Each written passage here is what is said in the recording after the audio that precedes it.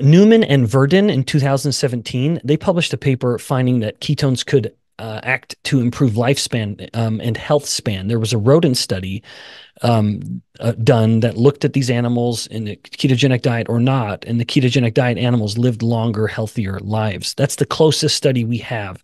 Anyone who wants to talk about longevity studies can only ever rely on animal studies at best.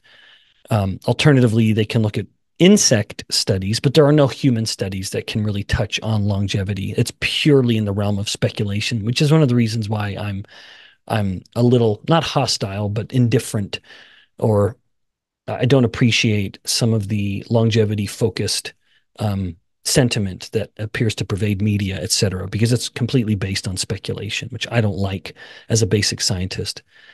Now, I'm not done yet. There are still more benefits to ketones that I would not talk about if they didn't have substantial support. Another one, a fifth one, is the inhibition of inflammation. This is something I've discussed in previous metabolic classrooms, but there is a molecule that is kind of a master regulator of inflammation called the NLRP3 inflammasome. And those are all just letters, NLRP3. An inflammasome just refers to something that's controlling kind of the entire machinery of the inflammatory or immune response within a cell. But suffice it to say, when the NLRP3 inflammasome is turned on, the cell is very active with its immune activation. When ketones are elevated, it inhibits that process. So ketones have a direct anti-inflammatory effect. This could be one of the reasons why ketogenic diets appear to be so beneficial for inflammatory disorders, especially things like a joint disorder, where the inflammation has such an obvious effect. Okay, now the last one that I want to mention is one that I've alluded to, which is that ketones can help with metabolic health and even weight loss. I've already described the effect where the ketones can stimulate metabolic rate in fat tissue by up to 2 to 3 times in humans, my own work. But also, the very act of wasting ketones represents a kind of break to the traditional thermodynamic view of obesity. You've heard before the idea that this sentiment in some words, that you eat it or you store it or you burn it. So that gives rise to the sentiment like eat less, exercise more. There's this idea that when you consume calories, you either are going to store them or you're going to burn them.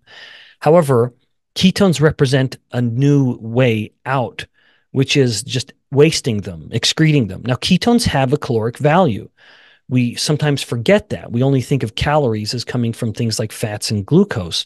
Yes, they certainly have an energetic value, but so too do ketones. Ketones are used by cells for energy. So appreciate the fact that when someone's in ketosis, every breath out, they are excreting acetone, which is an end product of the ketone metabolism. Well, that was a molecule that had an energy to it. It was a caloric molecule. Or every time they're urinating and they're urinating out ketones, those are calories that are just being directly dumped from the body or wasted out of the body that did not have to be stored or burned. They didn't have to exercise those off to get them out. They were breathing them off. This is just another reflection of the fact that when insulin is low, which it must be when you are making ketones, the body cannot hold on to energy.